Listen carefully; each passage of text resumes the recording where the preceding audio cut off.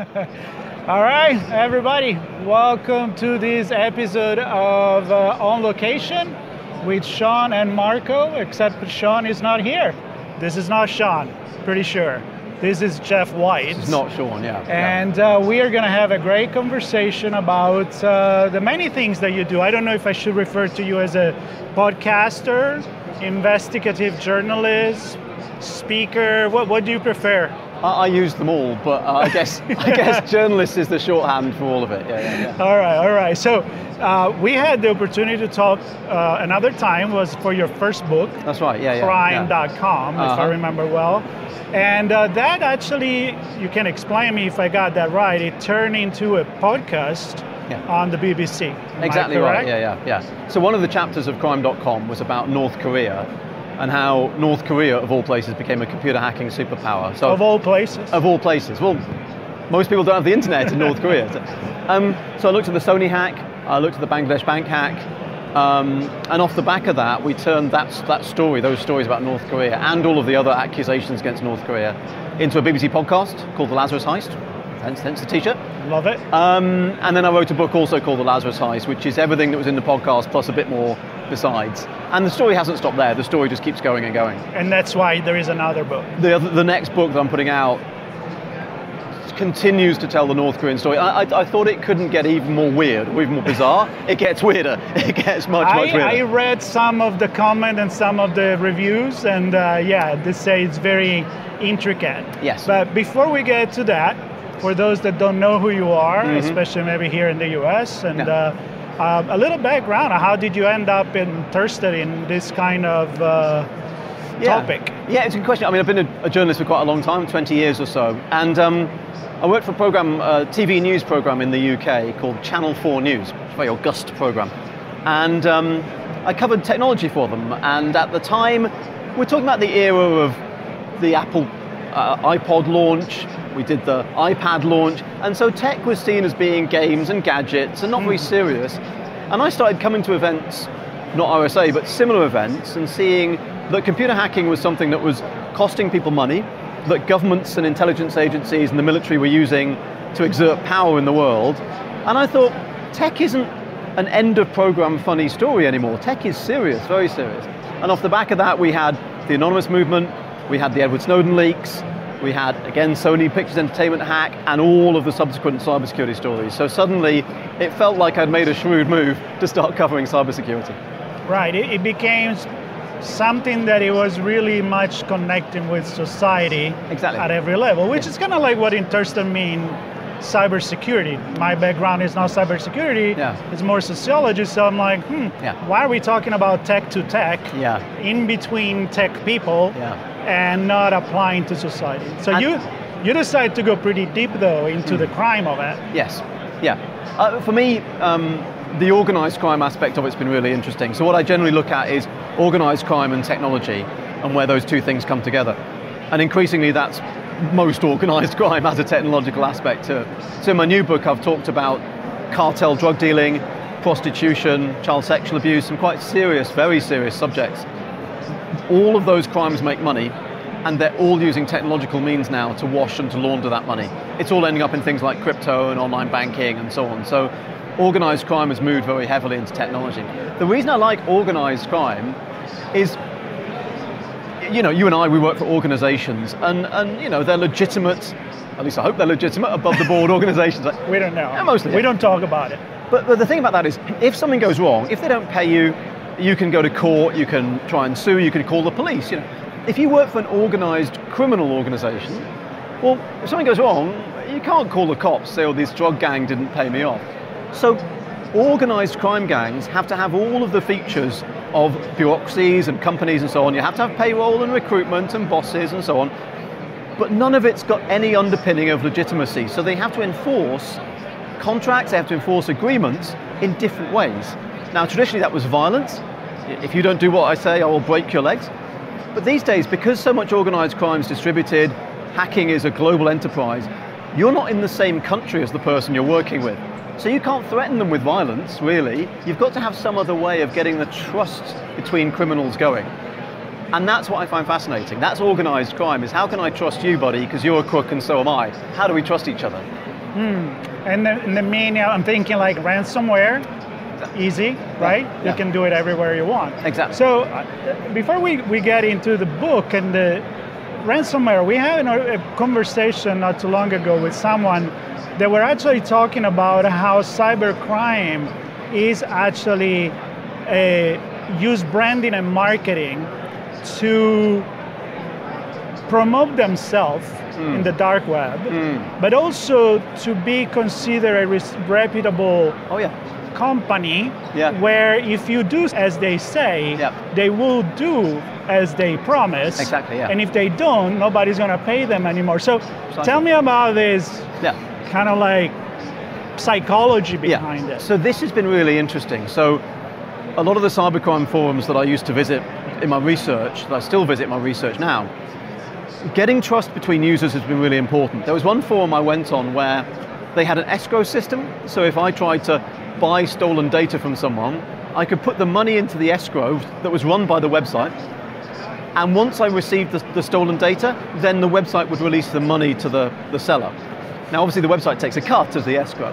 But the whole point of that was to get trust between users. I, for example, tried to buy some stolen credit card data, a very small amount, I should say. I wasn't, it wasn't my money I was spending, it was the news organization's money. But just as a test, the person on the other side ripped me off, stole my Bitcoin and didn't give me the data. So I wrote to the forum administrator, obviously wasn't identifying myself as a journalist, and I said, oh, somebody ripped me off, they didn't supply.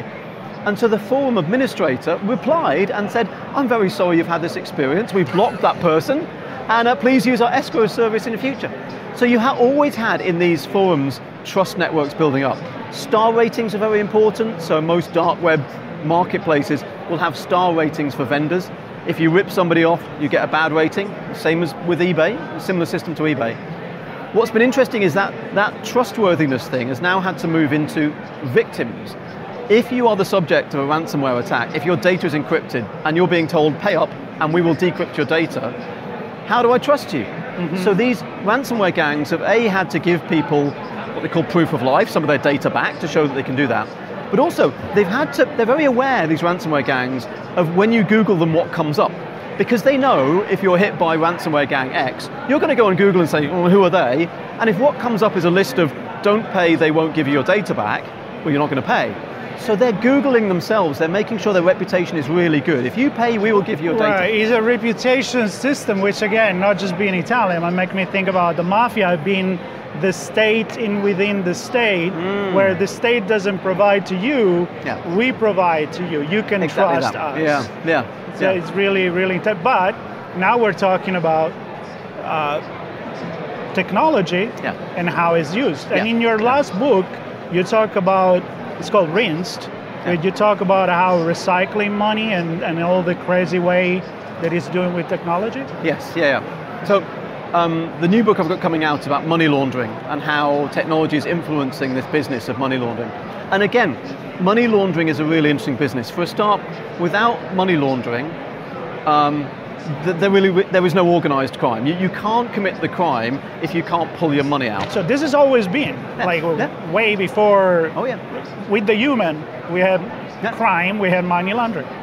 You've got to pull it, unless you can get the money out and get it in a usable form, there's no point committing the crime. Well, these crimes right. What are you going to do with that bank that you robbed? Exactly. But for money launderers, again, they need to do a good job. They need to do a regular, reliable job and not rip people off.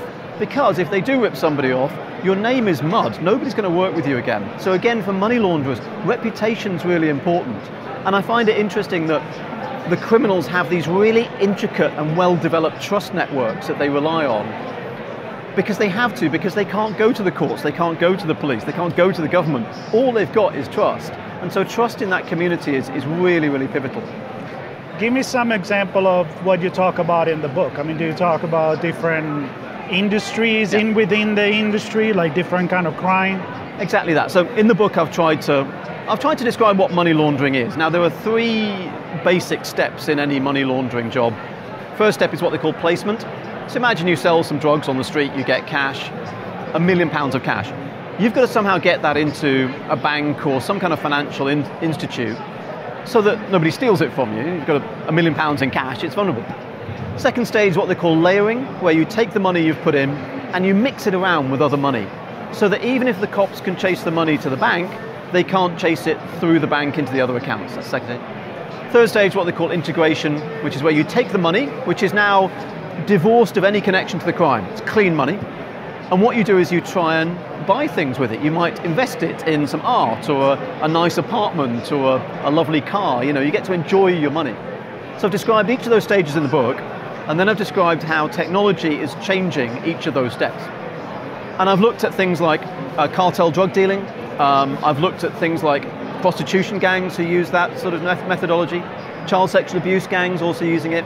But I've also looked at fraudsters, and I've also returned to the North Korean example and some of the astonishing hacks attributed to North Korea, including a raid on a video game called Axie Infinity in 2022, during which they stole $625 million. The biggest theft of all time, I'm going to peg that at.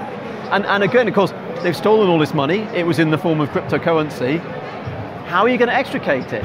Well, you have to have launderers, and again, the launderers help them out. So the role of Bitcoin and digital currency in this, has it made things easier? Yes and no. Okay. It's a mixed picture. So good question, right? Yeah, very good question. So cryptocurrency, and we should say, I'm going to use the phrase crypto assets, which is a bit of a jargony type term, but we're talking about Bitcoin, but we're also talking now about things like NFTs. Yeah. In-game currency, you know, Roblox and Robux and stuff like that.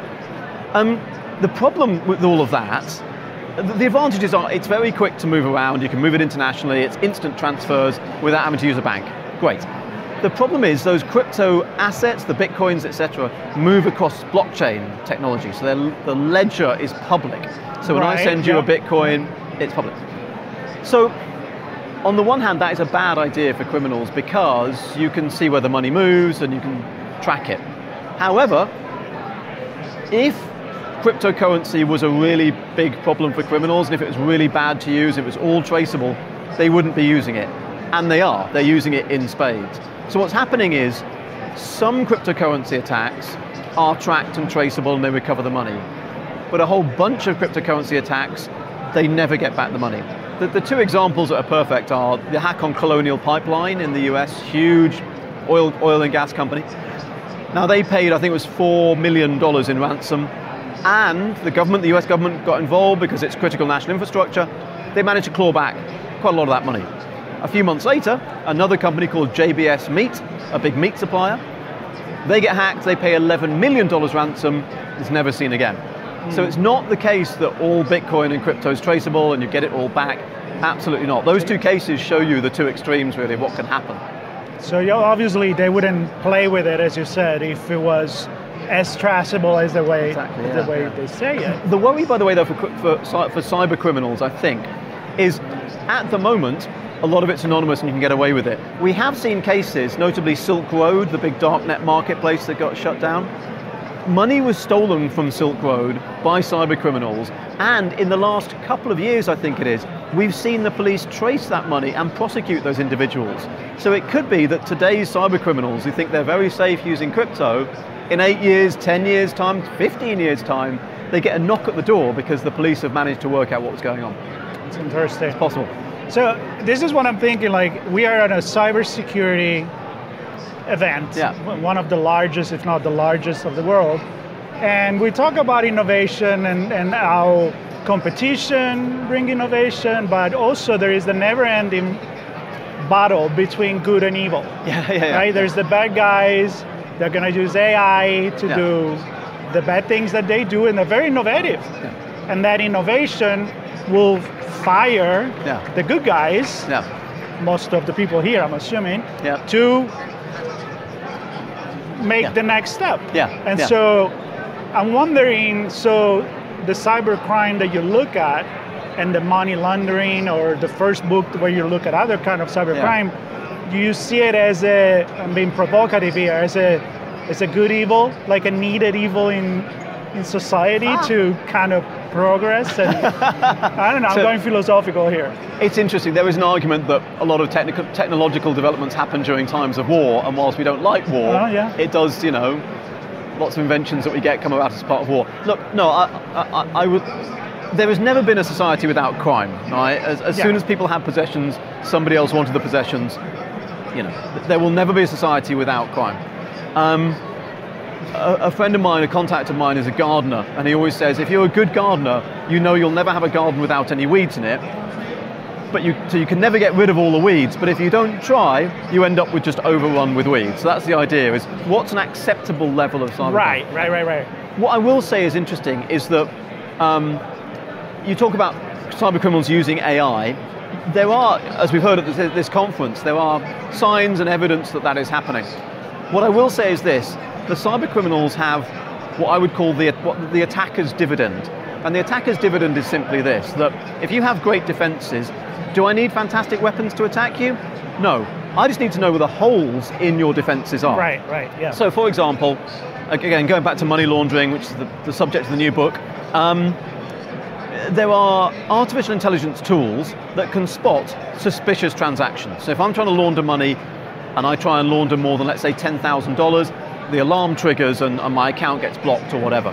Now, as an attacker, do I need to develop an AI system that gets around that? No. All I need to do is make sure my transactions are $9,999.